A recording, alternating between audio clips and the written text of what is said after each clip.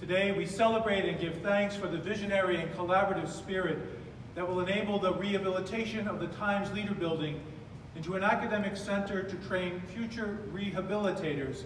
of the body, mind, and spirit.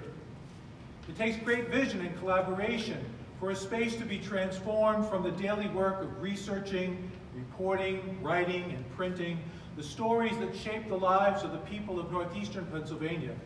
to the daily work of researching, writing, and publishing,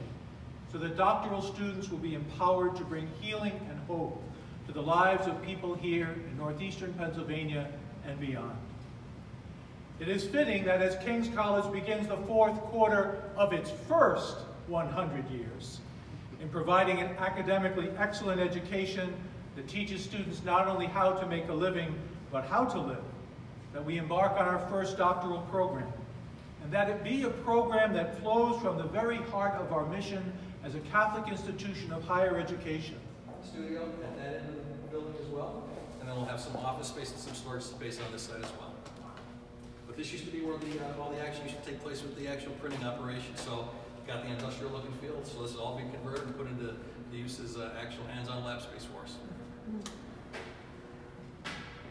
So Tom, just